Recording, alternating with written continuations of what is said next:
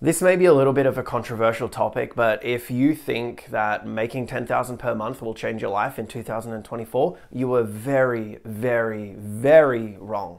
Now, the people who agree with me are going to be the ones who watch this video and have made 10K per month. For those who haven't, you probably think that I'm crazy. Oh my God, it would change my life. It would allow me to do everything, I've always wanted. It's easy for you to say. Guys, I thought the exact same thing before I achieved that goal. And that's why I wanted to make this raw video for you guys today. I too thought that it would change my life. And I guess more importantly, when I hit that number and I seen it on the Stripe dashboard, I would feel free. 5 years later, I'm still waiting for that feeling. The truth is, it's never really going to happen.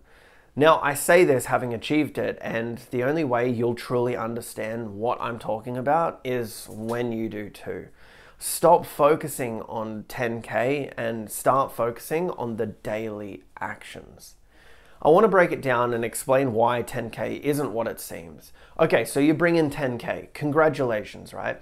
Now, depending on where you are in the world, you'll have different tax laws. If you're in the US and Australia, you do have a tax-free threshold of your first 15,000, but let's not focus on that. So let's say you make 10K, right, consistently. And if you're a sole trader in Australia, your tax rate will be around 35%. So already you're left with $6,500. Now, you'll have to pay processing fees, which is 3% on Stripe. So let's say you're at 6,200 now. All right.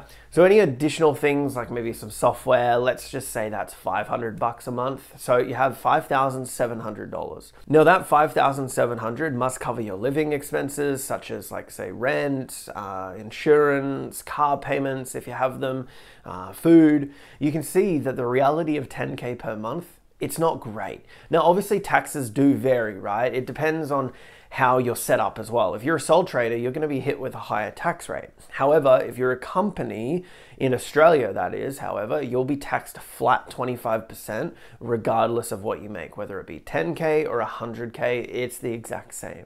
The number you should be aiming for is 20,000 per month. This way, you'll cover taxes, your expenses, and you're going to save a little bit as well.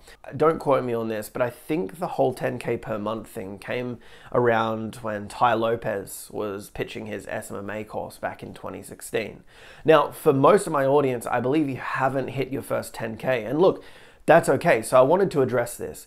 Stop focusing so much on that metric. It's going to drive you nuts. You must focus on the inputs, reverse engineer it. Reverse engineer it and really sit down and really understand. Okay, so to get to 10K per month, this is how many clients I need. To get this many clients, I have to have this many sales calls.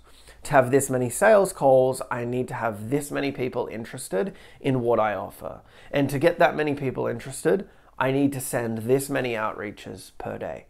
Break it down, and once you do that, focus on these daily actions. I promise you, if you just focus on what you need to do, you'll hit 10K per month, and then you'll realize it ain't shit, and you need to put your head down again and continue to work. Do me a favor, anyone past 10K, comment down below, share your experience, because I'm sure you know exactly what I'm talking about. Your focus needs to be on consistency and trusting the process. The ones who make it and do very well don't care about 10K per month, or even 50K per month for that matter. They just keep going, and it's like, oh cool, we made this much last month. Okay, back to work now. Sure, it's easy for me to say sitting here now, but when you finally hit 10K, you'll understand and think, huh, he was right.